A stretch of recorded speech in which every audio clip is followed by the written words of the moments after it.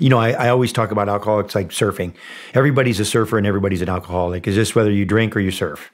But we're all naturally alcoholics and surfers. You're coming up on 16 years? Something like that, 16, sober? 17. Yeah. Congratulations. I'm almost 2 years in. Gabby, I believe, said that you turn into Larry. I'm like, whoa. I always talk about alcoholics like surfing. Everybody's a surfer and everybody's an alcoholic. It's just whether you drink or you surf.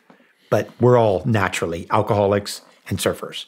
What do you mean? I go, there's not a person alive that wouldn't love standing on a board and riding a wave. There's just nobody. I don't care if you're from Russia in the middle of Siberia or it doesn't matter.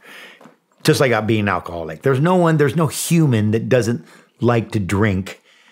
Wouldn't like the feeling of drinking. That's what it's designed to do. I mean, that's what it does.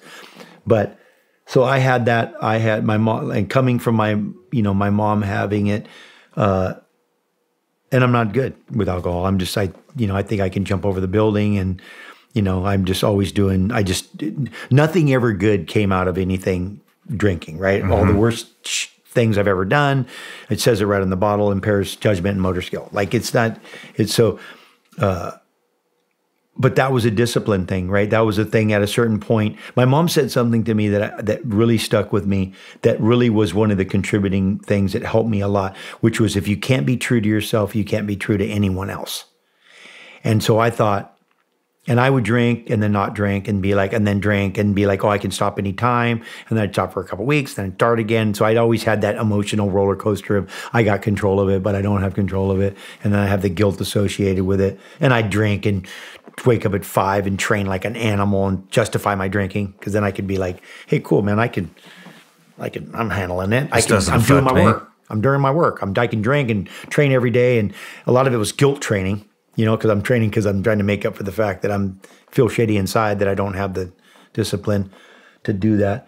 And so eventually, it was going to contribute to, it was contributing to hurting my relationship with Gabby, who I love, and who that's the last thing I would want. And it was also, it was starting to, like, the girls were going to start being exposed to it. They're really young.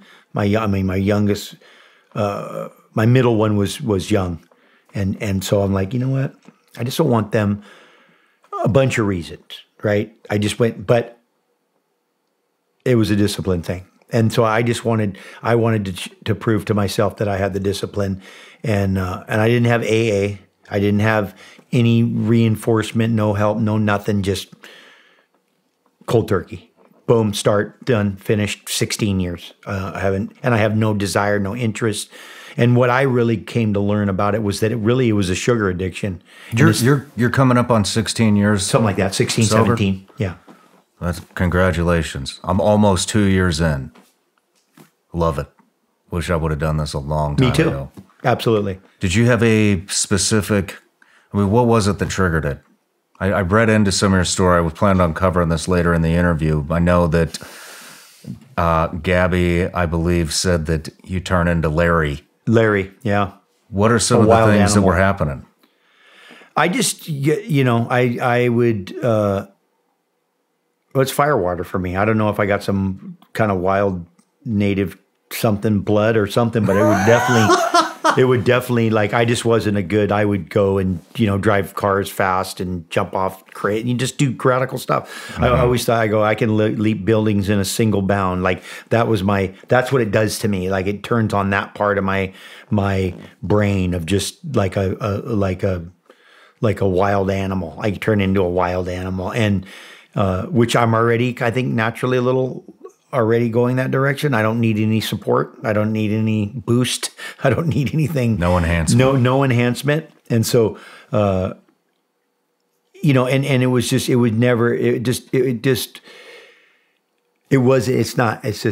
nothing good's coming out of it. I think one night I came back and I always want to prove, right, that I could handle. So it's like, oh yeah, I can drink 3 bottles of wine and drive my truck home and something. And I think I banged a pole and didn't set the airbags, but sheared the pole off. And then it was like the next day the pole was hanging. I came to the bottom of the hill and I looked at the pole and I thought, okay, got lucky on that one. Like I probably was going 4, but I had a, giant truck with a huge bumper and just whatever. Again, being looked after, being fortunate, getting away.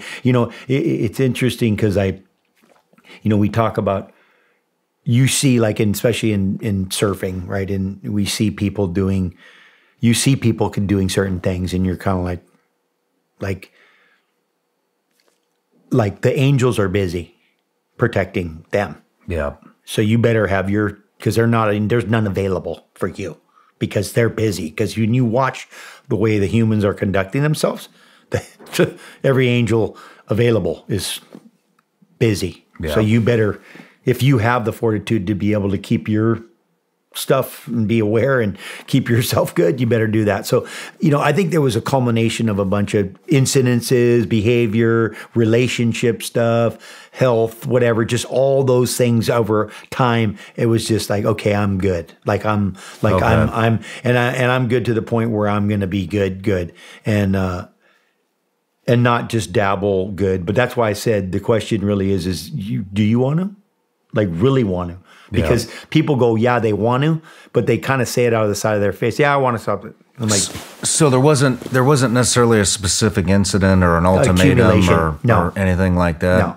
Interesting. No. I mean, with what triggered mine was we'd spoken about this, but I did a psychedelic therapy for traumatic brain injury and post traumatic stress, and I never thought I had steps. There was a time when it was I would wake up and it was vodka mini bottles all day long, and then at nighttime I would just crack open a fifth and down a fifth or two, and then I got away from that and I got into wine, and it was 2-3 bottles a night, and then I did this therapy, and when I came out of it, it was like it was like my body had an epiphany that it was the shit's poison. Quit doing it. And I have not had another drop since. Amazing. And so there wasn't any specific. No, I mean, well, the potential that it was going to ruin my relationship, that was getting to the point where it was going to be like at any minute, it was going to be, Gabby would walk out.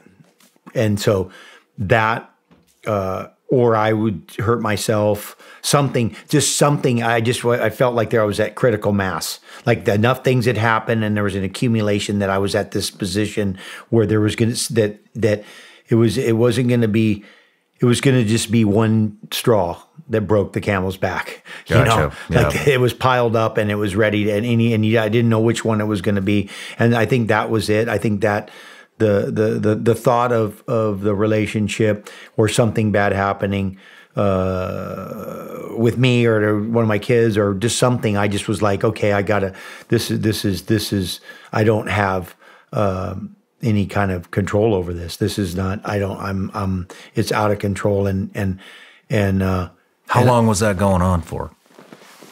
Years, like, and ebb and flow, but it was ramping up. I could feel, it was definitely ramping up, and, and I think it was connected to, obviously it's always connected to something that you're suppressing, maybe the responsibility of, actually, being a dad and being a husband and, and just facing sobriety or whatever it is. Who knows, but somewhere something was getting suppressed, something was getting, held down.